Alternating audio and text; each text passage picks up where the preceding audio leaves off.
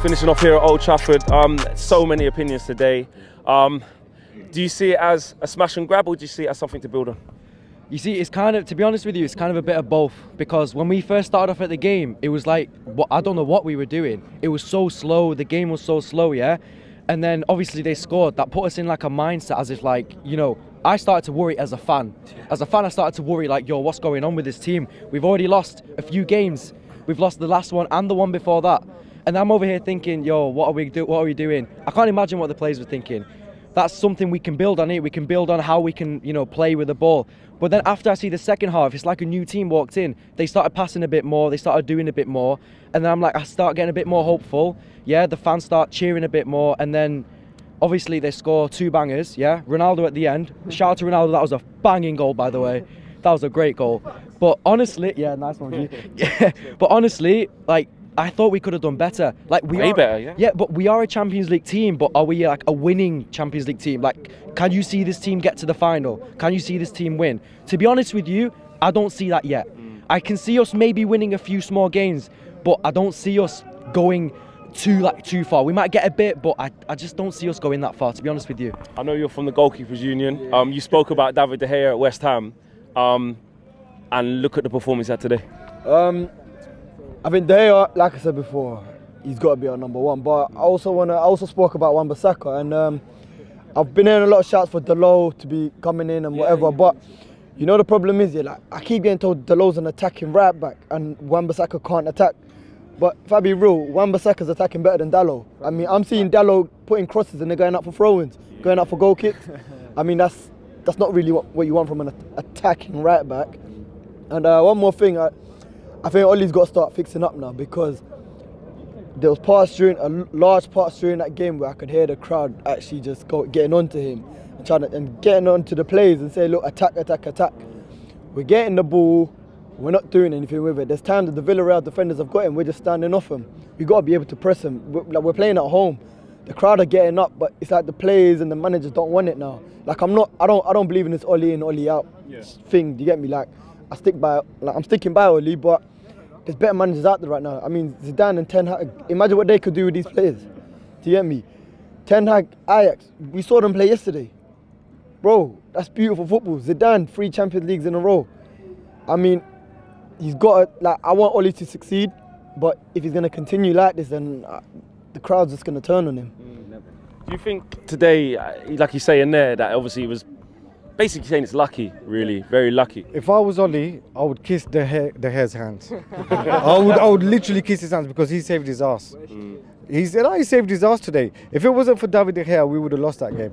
At halftime, I thought we could have lost 4 goals by halftime easily.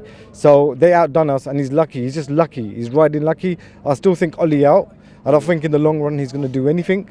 And it's just McTominay. What was he doing on the pitch again today? He was invisible. I didn't see him. Do you know what I mean? Like McTominay, like he's not reading the game. He's not reading where the ball's falling. So we were just really lucky. And Ronaldo, he's a clutch player. He could be silent all throughout the game, but last minute he'll wake up and score a goal. That's Ronaldo. And Cavani's pressing, we needed that in the beginning. There was no one pressing at the front. And Bruno, he's having a go at Jadon Sancho. I've seen Jadon Sancho twist up Verratti. I've seen Jadon Sancho twist up the best players in the world, and he can't get. And people are going on to him. So what do you think it is with Sancho at the moment? Like, bro, I don't understand. Is there even a thing? I don't think he's being used properly, because he is world class. He's a generational talent, and I've seen, like I said, I've seen him twist up the best players in the world. He can do it. I believe in Ole. I mean, Ole. Shit. sorry. I believe in Jadon Sancho. I think he'll come good. So yeah, but Ole's got until Christmas, and I think he's gone. Because that game, we should have lost that. And these lot, Villarreal, they're 6th in the league. They're shit. They're not even all that. And we struggled, and we're celebrating that. Huh?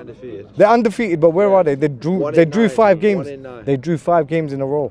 It's not good enough. You know what I'm saying? So, I think that's what you're saying. You're saying the same thing. Yeah. I mean, exactly. Let me come over here. A lot about the manager, a lot about the performances. Can you give us a positive about that, in terms of, like, when you win like that, can you see it catapulting us to play better in the next game? Someone said the changes over there. Can you see positives from that, or do you still see it as smash and grab? It's a smash and grab at the end of the day. Ole's been let off by individual brilliance. of De Gea and Ronaldo, and especially Cavani. Like the other man said, Cavani changed this team completely. And I think the only positive I can try and grab from this is hopefully everyone could be brought up by Cavani's performance and seeing that I should be doing that from minute one. Like Pogba, I saw him just walking back after losing the ball.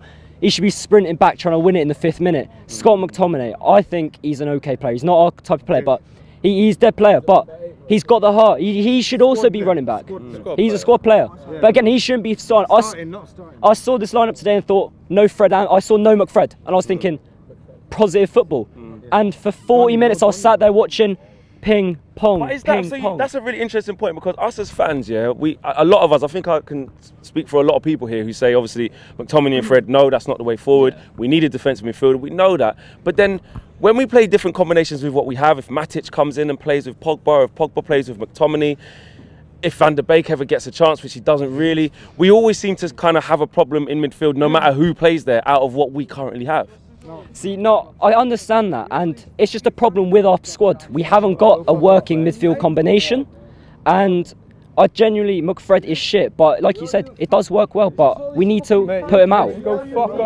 We just need to get him out, because, like, I've seen reports that we're in for CDMs, but, like, I think we need to try and let Pogba play there consistently, because he's being consistently thrown out on the wing, and because he's getting 4 assists in a game, everyone here thinks, oh, play him on the left, but then where's that leave Rashford and Sancho and players like that? But I think Pogba needs time to settle into that CDM and get used to someone. So if you put like McTominay next to him and leave him there and let that settle instead of going chop chip between players. So at the end of the day, Pogba needs to play midfield.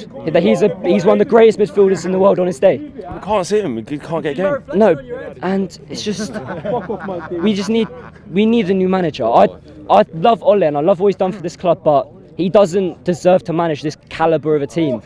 So. But I don't see it going well. No, but man of the match, David De Gea. He was unbelievable today, wasn't he? I'm going to come to over here. Is this a platform now? Is this a chance to get some confidence? Yeah, going forward in Saturday's game. So Ronaldo got us out of jail again.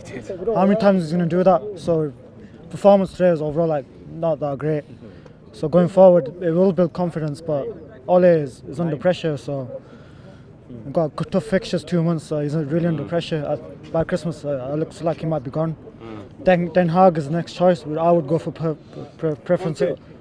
Not Conte, but Den Haag is really good. Even Zidane, but I would go for Den Haag. He's played under Pep at Bayern Munich, and he's got the experience. He's bring that football element to the club. But we'll give him till Christmas. Go over this 2 minute fixture run-ins, see how it goes. But yeah, we build confidence going into Saturday's game. Hopefully get another win on Saturday, but this time play really well going forward.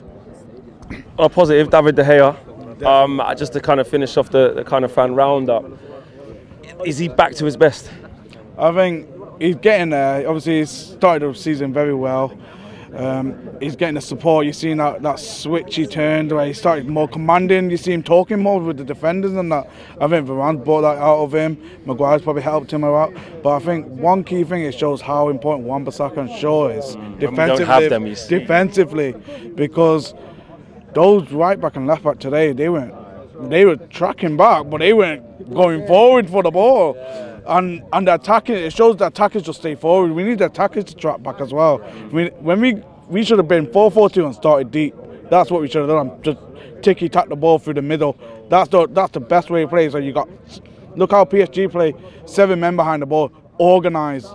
We couldn't even do that against Villarreal. It's Villarreal, come on, man. And did that have shades of the final? Were you worried, how we played against them in the final, where we looked like we couldn't create chances, we looked like we was going from bad to worse? Obviously, we've ended up winning the game, but was you worried earlier? Yeah, throughout the whole game, I was worried. I'll be honest. It was just no creativity. It was just boring. I was watching Lindelof and Varane just passing it between themselves. Just passing it between themselves. I think it was a smash and grab towards the end. Ronaldo saved us.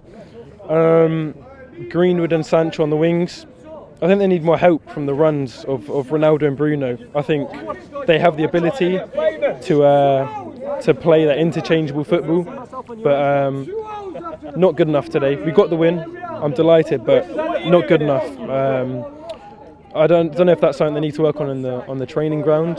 That creativity, because it's not consistent, is it? When we do create chances. As Gary Neville said this week, it's moments of football and creativity. It's not consistent throughout a game. For like Man City, for example, it's moments of individual brilliance. It's not good enough. As a Man United fan, watching them for 15 years, it's not what I'm used to. You know, I miss the days of Fergie, and even though, you know, Fergie time, getting last-minute winners, it doesn't feel the same. Yeah. We go again. Listen, we wrapped out here at Old Trafford. The fans have had their say. A fantastic result. A fantastic result. We have to go again. There's obviously a lot of opinions out there, but we needed to win that game. We needed to win the game, and we did win the game. So we go again. Smash a like on the video. Subscribe if you're new. We had free Donny. We go again.